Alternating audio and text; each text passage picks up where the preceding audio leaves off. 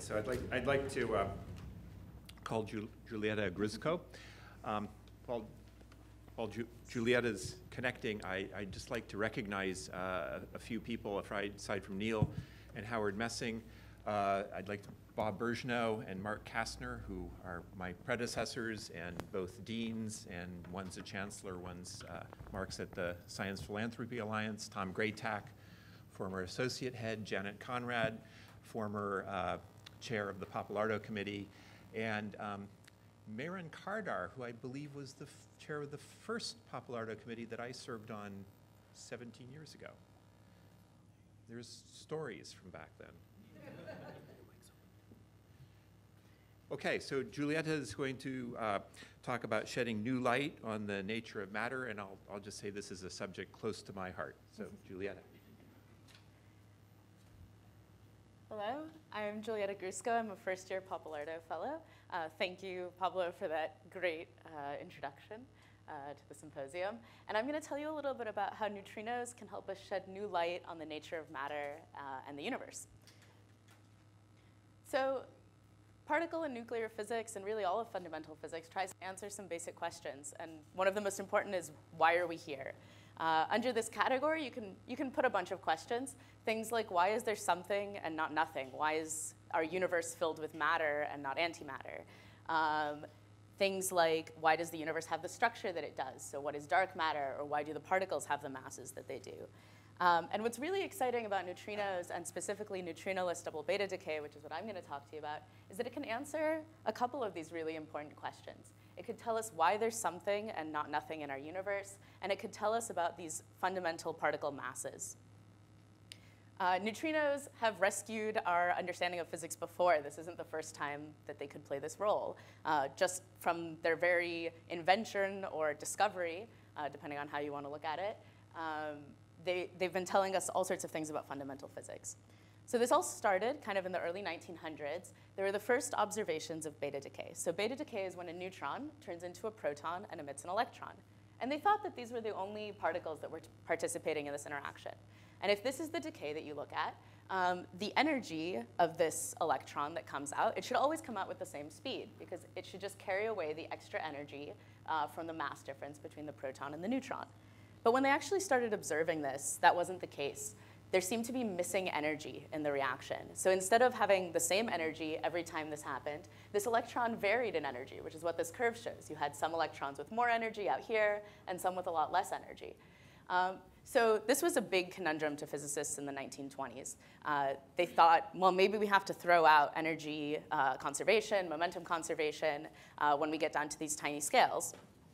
But a brave physicist named Pauli came along in about 1930 and said, well, I'm going to do something terrible. I'm going to propose an invisible particle. What if there's this invisible particle that's escaping your detector and carrying off the extra energy? Therefore, leaving your electron with some variable amount of energy, depending on how much energy this neutrino carries off. So for that particle to be invisible, it would have to be neutral, weakly interacting. And from the shape of this curve, you could tell that it had very low or no mass at all. So this was this proposed particle, the neutrino. OK, if you actually want to confirm that this is happening, you need to detect the neutrino. You need to find it. And to detect the neutrino, we're going to look at the inverse process of that beta decay that I just told you about. You're going to look for an antineutrino now coming in, hitting a proton, and creating a neutron and a positron, the antiparticle version of the electron. If that positron is kind of captured in your detector, it will give off light, which you can measure. All well and good. The problem is that because neutrinos are so weakly interacting, you're going to need a really big source of neutrinos. So people were playing around with this idea, and the people thinking about this problem were working at Los Alamos, so they said, what about we use a nuclear bomb? That'll make a lot of neutrinos. We can put a detector in really close to a nuclear bomb and watch the neutrinos come out of it. Luckily, they thought about it some more, and they said, OK, on second thought, let's use the nuclear reactor instead. What's nice about using a nuclear reactor is that you can make a more complex detector. Now, instead of just looking for this outgoing positron, you can also capture this neutron onto an atom, which emits more light. And if you look for both of these things happening simultaneously, you can reduce your backgrounds. So you've given up some neutrinos by not putting your detector near a nuclear bomb, but you've made a more complex detector that reduces backgrounds. And that allowed you to get down to the sensitivities needed to detect the neutrino. People worked on neutrinos for decades, and the understanding of the weak force that we had suggested that neutrinos were massless. Mike will tell you more about that later. Turns out that's not the case, as anyone who's been watching the Nobel Prize Committee's activities has heard. Neutrinos actually have very small non-zero masses. And what do I mean by very small? I mean that they're about, at most, 1 million times less massive than the next largest particle in the standard model. So these are kind of outlier particles. They don't behave like anything else we see. That idea that the neutrinos have mass gives you some really interesting implications. So imagine you have two neutrinos cruising along in space. We have a left-handed neutrino and a right-handed antineutrino. So they're moving in the direction of this white arrow. And they have spin, because they're fermions. And in the weak force, you can only make left-handed neutrinos and right-handed antineutrinos. So the spin of the neutrino will be anti-aligned with its direction of travel, and the spin of the antineutrino will be aligned with its direction of travel. Now, because these neutrinos have mass, they move at less than the speed of light. And that means that Einstein and special relativity tell us that we should be able to move faster than the neutrinos and look at them, and they should behave exactly the same way. So when we do that, we move to a boosted reference frame. And what we see is that now our neutrinos seem to be traveling in the opposite direction, but their spin is still pointed in the same direction as it was before. So now, instead of a left-handed neutrino, we have a right-handed neutrino. And instead of a right-handed antineutrino, we have a left-handed antineutrino. If you look at this, you say, actually, these two things look exactly like the same particle. I don't know why I've called this one a neutrino and this one an antineutrino. They're both neutral. And they have all the same quantum numbers. They look the same. Same thing for these two particles. So you could actually associate these and say they're actually the same particle. That's what it means for the neutrino to be a Majorana particle. It means that a right-handed neutrino and a right-handed antineutrino are actually the same thing, and a left-handed antineutrino and a left-handed neutrino are the same thing. So why are we interested in this idea? This is kind of a proposed theory of the neutrino. The neutrino could be what's called a Majorana particle. This is interesting to us because of this problem of neutrino mass. That Majorana nature also gives the neutrino a mass, and it does it without requiring you to create any invisible particles that don't interact via the weak force. There is, of course, another option to give the neutrino mass. You could do it the way the other particles get their masses, which is called a Dirac mass. That's from interaction with the Higgs field.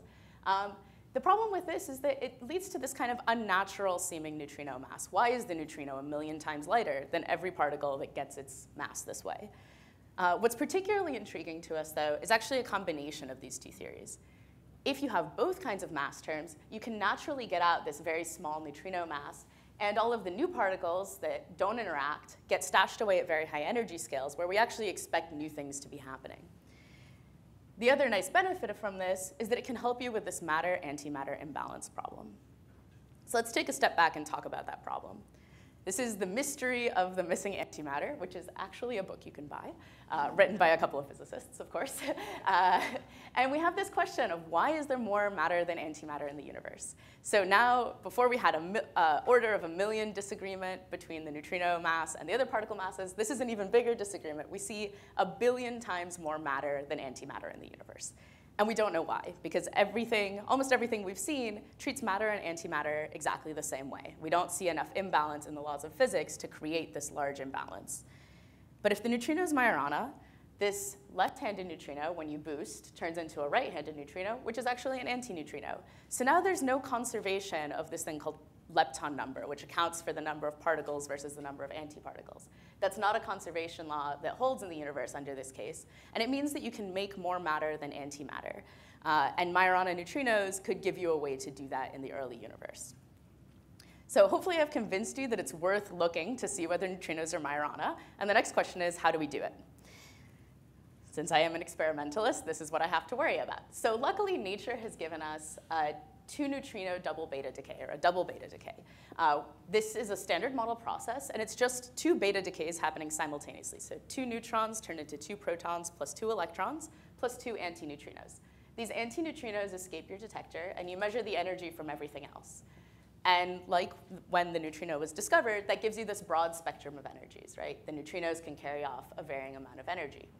If the neutrino is Majorana, though, what could happen is that those 2 antineutrinos can actually annihilate with each other. And that's what that looks like. In this case, no energy is escaping your detector. So all of the energy is measured, and instead you get this sharp peak on the end of this long spectrum. So that's what we're going to look for. We're going to look for this sharp peak right here. The hard part is that this is a very rare decay. Our half-life for the standard model process is actually 10 to the 20 years, which when you think about the fact that the universe is 10 to the 10 years old, that seems kind of impossible. Luckily, Avogadro's number, which tells you kind of how many atoms are in a kilogram of something, basically, is 10 to the 23, so that helps a lot. So if you want to measure something with a half-life of 10 to the 20 years, you have to get something like 10 to 100 grams of whatever source it is. And you have to get a pretty low background, 10 to 100 counts over the course of your experiment. So we've actually measured this, and it's the rarest process we've ever measured. Now we're moving on to measuring neutrinoless double beta decay. So the current generation of experiments is at a sensitivity of something like 10 to the 26 years. That's an experiment that's kind of a few tens of kilograms with something like 1 to 100 counts of background. Most of our field is focused on running those experiments and preparing for these experiments, the next generation, which are going to go another order of magnitude and sensitivity, and go to something like a ton of material, a ton of isotope that has to decay, and less than 10 counts of background. But the project I'm going to tell you about, and the project I've been focusing on, actually goes one step further. How do we cover kind of most of the available parameter space for this process that we want to look in? And to do that, we have to go to something like tens to 100 tons of material with very low backgrounds. That's kind of our stretch goal, and that's what NuDot is focusing on. So to give you an idea how these experiments work and set you up for the experiment I work on, let's talk about one of the currently operating experiments. This is CAMLA-Zen. It has the best sensitivity of any currently operating experiment. And what it does is it looks for decays coming from this inner volume, which is doped with a double beta decay isotope, in a chemical called a liquid scintillator. So this is a chemical that glows when energy is deposited in it. And this whole sphere is just coated in light detectors that measure the strength of that glow. And the light that we're measuring is this scintillation light, which is isotropic, meaning it goes off equally in every direction from your interaction. And so that's where you get this energy curve, and you look for that bump in energy. These experiments are really nice when you're thinking about how to scale up to that next generation and the generation after, because it's a single volume. So it's the kind of thing where you can imagine making something that's 100 tons. There's a lot of the currently operating techniques that you really can't scale up to that size. So if we want to scale up, we have to do it with something like CAMLA-Zen. And the efforts that we're working on here at MIT, it's a project called NuDot, and this is a prototype detector that wants to demonstrate directional liquid scintillator detection. So the idea is, if we can demonstrate that this is a valid technique, then when they go to build the next generation or the next to next generation of CAMLA-Zen, they can use these techniques in those larger experiments. And the idea behind this is pretty simple. Our signal is this double beta decay, with or without neutrinos. And that leads to two charged particles coming off of a nucleus. One of the backgrounds we're worried about is actually from neutrinos from the sun. This is an unshieldable background because neutrinos can't be blocked because they interact so little. And there's no way to reduce them because you can't turn down the sun. So the neutrinos are going to get there no matter what. And what they can do is they can hit your nucleus and scatter off of an electron. And the neutrino scatters off, and now we get this single charged particle. And these can have a range of energies, these electrons, including the same energy that these two electrons have together. So this is considered an irreducible background. But you'll notice maybe it's not actually irreducible. These things look very different. This one has two charged particles. This one just has one charged particle. If you can tell apart two charged particles from one charged particle, you can get rid of this background. How do we do that? Well, we use something called Cherenkov light. When a particle is moving faster than the speed of light in the medium, it basically develops the same thing that happens in a boat moving through the water. It develops a bow wave of light. And that just leads to a cone of light, or a circle of light, depending on kind of where you measure it, that is moving in the same direction as your charged particle. So this is no longer isotropic light. This is directional light that tells you where that particle was going. And it's actually what you see when you see kind of nuclear fuel rod storage, this blue light that's coming out. This is Cherenkov light from charged particles in that water. So if we think about what our signal and our background look like, now what we're trying to do is tell apart two cones of light from the two betas from one cone of light, which is our background. So you can see here, these are some simulations where the red dots are this Cherenkov light, and these light blue dots are the much more abundant isotropic scintillation light. So we need to measure this red light separately from the kind of turquoise signal. And in the background, we need to measure this bright blue separately from the turquoise. And if we can tell apart these rings, we should be able to tell apart signal from background. So how in the world are we going to disentangle these two signals, the Cherenkov from the scintillation? Well, luckily for us, scintillation processes have inherent time constants. It takes a couple of nanoseconds for the scintillator to get excited. So that lets us test this in a small-scale setup. Something else we can use is the fact that the short wavelength Cherenkov light actually gets absorbed right away and then re-emitted as scintillation light, whereas the long wavelength light is what actually retains this directional information. So we want to tell apart the long wavelength light from the shorter wavelength light. And those longer wavelengths actually travel faster in the scintillator medium. So as you scale up your detector, this actually gets easier to do, which is kind of the reverse from everything else we do. Normally, things are harder to do at larger scales, but this is something that actually gets a little bit easier to do. And the way we're going to have to do this is we're going to have to detect really faint light with really fast timing resolution to tell apart these two signals. So if we look at a simulation of something like a detector like CAMLA and Zen with kind of reasonable timing on our detectors, or feasible timing with our detectors, we can see this really fast blip, faint blip of Cherenkov light, and a much larger, slower scintillation light. And we can get something like 63% separation with kind of reasonable technologies that we can expect to have. So that's the simulation. Now it's time to move to reality. NuDot is the experiment that's going to show this. We're using a combination of these large detectors, which give you really good energy information by collecting the scintillation light, with these small, fast timing detectors that give you that Cherenkov signal. So this is a collaboration that's led by Lindley Winslow here at MIT, and it's basically a group here at MIT working with people from Boston University, UCLA, and UChicago. First, we're going to make a prototype of a prototype. So this is what we've been doing for the last year and a half or so. We built this 5x5 array of these fast timing PMTs to test the PMTs and show that we can do this in a small scale setup first. So over the last kind of 9 months that I've been here, or I guess something like 9 months that I've been here, I've been kind of upgrading this system and starting to get usable data out of it. We did that with help from everyone from undergrads, grad students, and postdocs.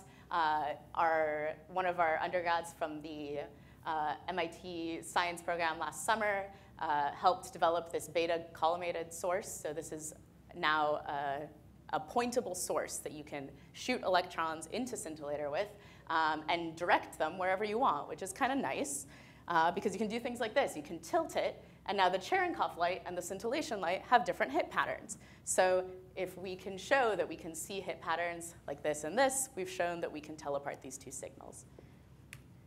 And now looking at some data and some simulation, you see that when you start making the simulation pixelated, like our detectors are, it doesn't look nearly as nice, but it is starting to look like our data.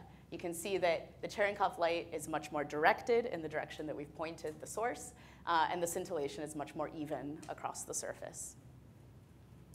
And the real kicker is the timing information. We can see that we have this really fast blip of Cherenkov light, and then this slow bump of scintillation light that dies away. And that means that these fast timing PMTs are performing as well as we need them to build this experiment. So the other thing I've been working on is actually designing this experiment and getting ready to build it. So this is kind of a mock-up of what that's going to look like. The whole thing is a sphere of PMTs pointed at scintillator and immersed in a mineral oil tank. So we're working with engineers from Bates and MIT to start building this summer. But we can take a step back and say 63% separation I told you we could get between scintillation and Cherenkov light. But that's not 100%. How can we do better? And we're trying a lot of things to do better. One of the most exciting, and the reason that this project is called NuDot, is the use of quantum dots. So I'll let condensed matter physicists maybe do a better explanation of this, but basically a quantum dot is like a box for a photon in the photon in a box metaphor. So it emits at a very specific wavelength. And if we can tune that scintillation wavelength with these quantum dots down to smaller wavelengths, we can get later scintillation arrival and improve our timing separation. So we can shift this red curve to the right. And that can get us up to separation of something like 86%. Plus, you get the added benefit that you can make these dots out of the isotopes that you need to use anyways for double beta decay. So we kind of kill two birds with one stone. So in our lab here, we've already started making our own quantum dots and testing them to see if they have the properties that we need. So I've been working with one of our graduate students, Diana Gooding, to mix up some dot cocktails and measure how bright they are and whether they emit at the wavelengths that we need. The other place we're pushing on development is the development of new detectors. So I've been working with a company outside of Boston that's been trying to build these large, fast timing detectors. So our current detectors have something like 150 picosecond timing, and that's part of what sets that 63%. If we can get up to 50 picosecond timing, like these detectors can do, we can further improve that. Plus, we wouldn't have to use two types of detectors. We could actually tile the entire sphere with this sort of detector called an LAPPD. Finally, there's also work going on from our graduate students who are using some of the deep learning techniques that have been developed for computer vision to do better at recognizing these kinds of sparse rings. So this is when you're actually running, how do you tell apart a ring from just some random photons? And we've got a lot of interesting techniques using neural networks that can do that. So NuDot is we're finalizing the design of NuDot, and we're hoping to begin construction this summer. The goal is to demonstrate at the surface at Bates Lab that we can use a pointable beta calibration source and see Cherenkov rings and scintillation. And we're moving towards doing an underground proof of concept measurement in Italy of the 2 neutrino double beta decay, with the goal of then being an upgrade path for future double beta decay experiments. None of this work would be possible without the support of the entire group here at MIT. They're just a pleasure to work with. And of course, the entire MIT physics department. It's been really nice being able to get to know them at things like Pappalardo lunches. And finally, a huge thanks is due to Neil and Jane. This project that I've been showing you is exactly the kind of project that's difficult to get funding for. It's very long range and forward-looking. And with the Pappalardo Fellowship, I'm able to devote time to a project that I might not otherwise be able to work on. So it's been a really wonderful experience. OK, thank you.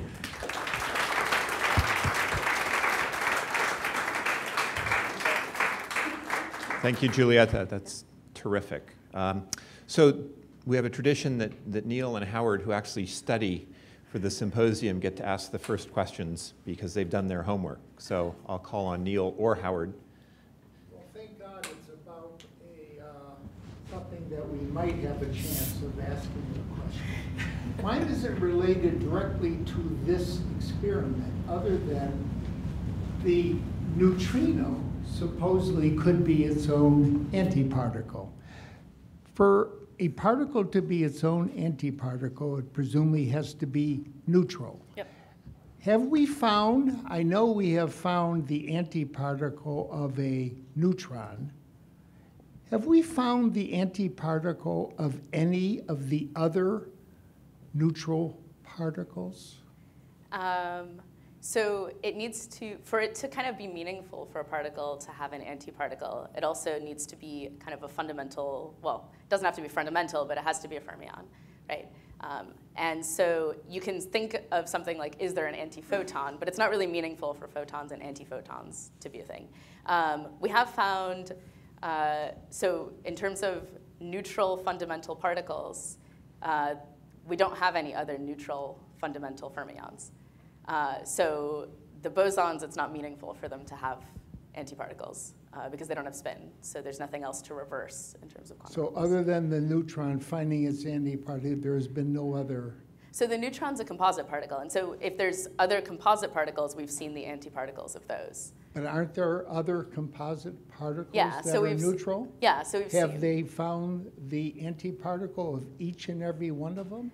I don't know about all of them. But some of them. Yeah, I mean, you can see the antiparticles of composite particles. Okay, so therefore it's Yeah. only the neutrino that we believe could be its own antiparticle. Yeah, it's the only fermion that could have this property of being Majorana because it's the only neutral fundamental fermion, right? So it's, of the things that could be Majorana, it's the only one. Thank you. Yeah. Want a question? Yeah, I have a question. My understanding is that the only reason we think they have mass, or we know they have mass, is we infer that because they change with time, and special relativity tells us that anything that changes with time has to have mass. But we haven't actually weighed a neutrino. Right. Right?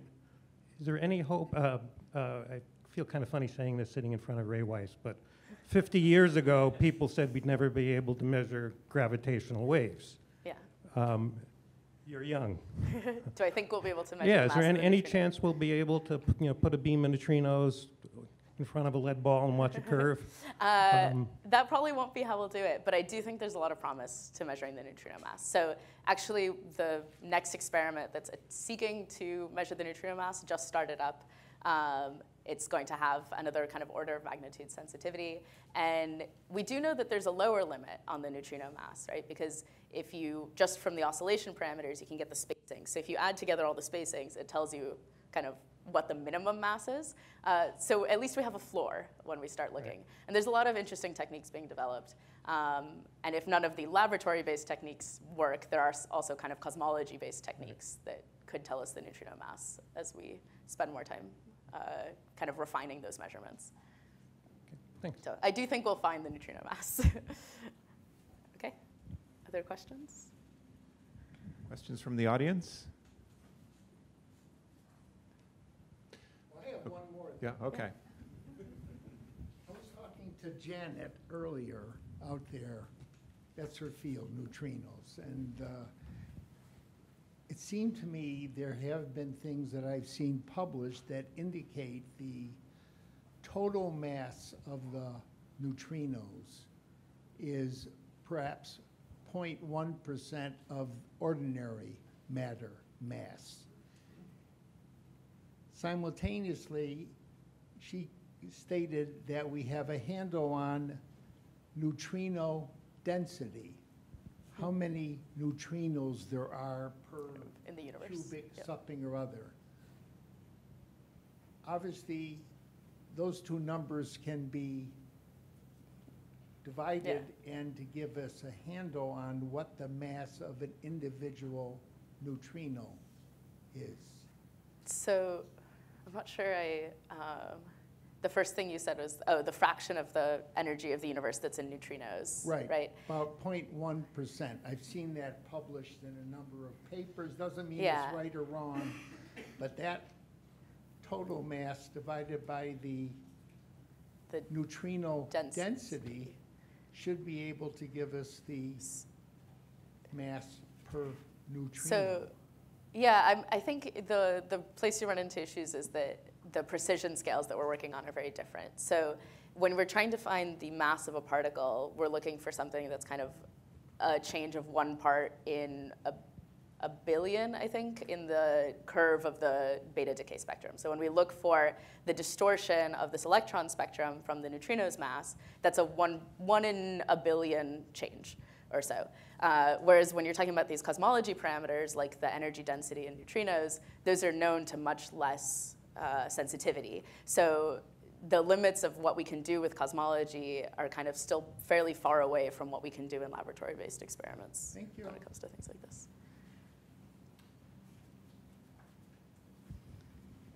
Question from Washington Taylor. That was a great talk. I have sort of 2 related questions. One is just to make sure I understand, when you say that this experiment, the one you're working on at the bottom of that list, ideally is going to probe the full range of parameter space. So is that under the assumption that we have both Majorana and Dirac masses, and there's a seesaw mechanism going on? Yeah, you don't have to have both of those things, but what you have to have is an effective light Majorana neutrino exchange in the double beta decay, which you can do that with type 1 seesaw. You can do that in some other ways as well. But that kind of sets, where this bottom of this curve is of sensitivity. So we consider it kind of a theory island for our experiments. Great. And the second part of the question is, so your assertion is you're hoping to cover the whole range of parameter space. So does that mean that if the experiment does not see neutrinoless double beta decay, that in a finite time we will have ruled out completely the possibility of a Majorana mass in the usual framework? To rule it out completely, you'd also need to have a good understanding of the neutrinos mass, because there is this place where your phases can cancel perfectly. But that you can get from knowing the neutrino mass. Are you sitting in that part of the parameter space or not?